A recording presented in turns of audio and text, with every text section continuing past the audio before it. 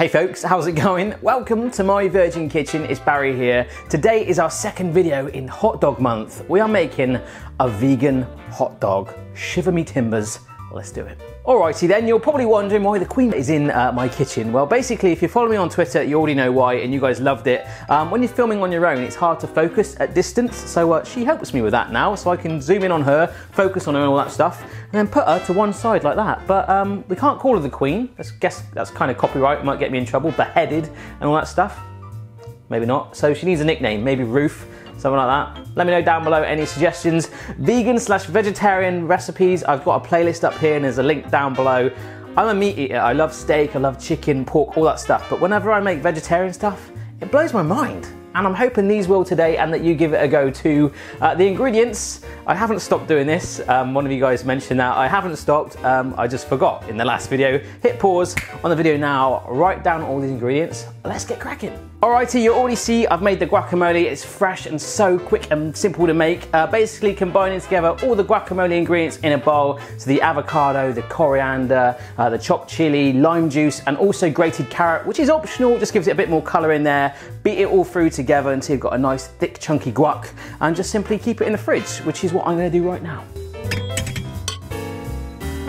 In the last hot dog recipe, I did the pulled pork hot dog. You'll see that I toasted my buns. I did that exactly the same already. So this is toasted, but that's a wholemeal bun today, just to bear in mind. So toast your buns, optional. All right, so into our bowl goes our sweet corn. Oh yes, massive mound of sweet corn. The chickpeas, which I've mostly drained off. Pretty good there. I used to have a subscriber that messaged me from time to time that is obsessed with chickpeas, and I know she'll be watching this video.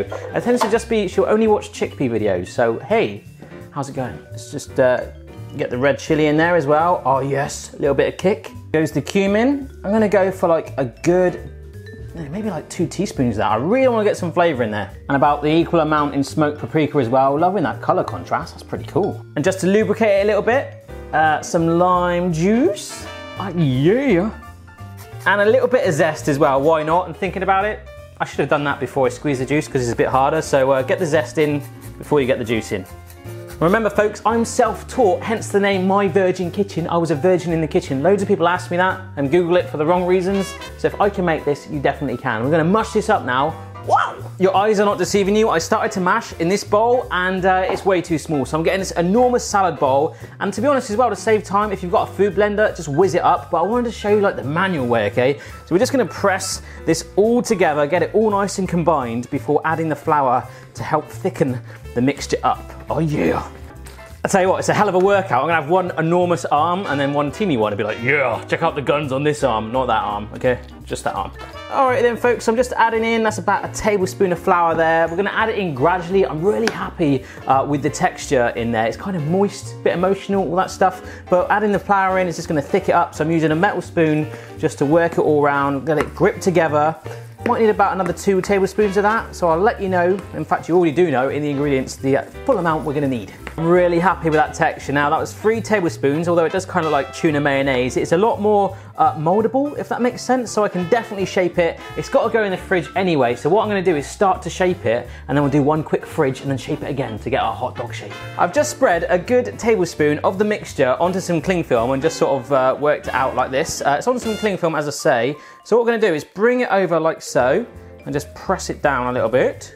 And I'm just gonna keep rolling it to try and get the shape. Way!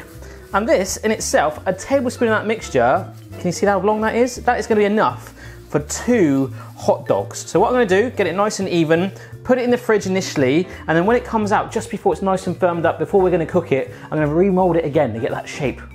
Just a rag. Alrighty then folks, I've got my pan on, there's a little bit of oil in there, just enough to submerge it. We're going for that nice sort of fake tan look. I've taken my sausage, out of the freezer, and I've actually got some plain flour just to roll it and hold that shape a little bit. I'm gonna sit it in the pan, like so. Here we go. For that first bit, you wanna cook it, make sure the bottom bit is starting to firm up well before you roll it, otherwise it could all fall apart. So just keep your eye on it. You can see it's starting to brown a little bit there, and then we'll start moving it around. All right, so just roll that over so you can see the colors change slightly. Gives me enough now to cook the bottom side of it, and then I'm gonna keep it moving all the way around until it's nice and golden brown. I'm really happy with that color there. I've got 3 more to cook up. I'm gonna rest it on some kitchen towel right here, and we'll bring it all together. So I've got the toasted wholemeal roll there. I've made an incision to make a gap down it, and I'm actually just pushing the guacamole as far into it as I can to make it a little bit wider for that opening and a nice big bed to sit our dog in. So in goes that dog. Oh my gosh, I'm gonna give some more guacamole loving around the edges here.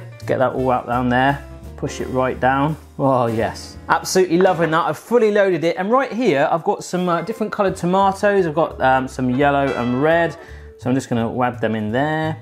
Oh my gosh, it kind of looks like a traffic light. You've got the red, green, yellow there, looking good, loving it. These are some sliced mushrooms that I cooked up earlier in a pan, so I'm just gonna scatter those on top. Alrighty, those mushrooms on there, looking amazing. One last thing, I asked Mrs. Barry, I wasn't sure, do vegans have barbecue sauce? I just checked the ingredients, you do. So we're gonna give it a good lacing of barbecue sauce, up and down like that. Oh my goodness, check that out. Little picture for social media. Boom chicka wow wow. And let's get Mrs. Barry for a taste test. You like it? Yeah, I do. Explain really what good. it tastes like. Like lime. Like a lime. Like a lime. Just a lime. It tastes really nice. It is. It's got a little barbecue moustache going on as well. And you just got some on my face. Amazing.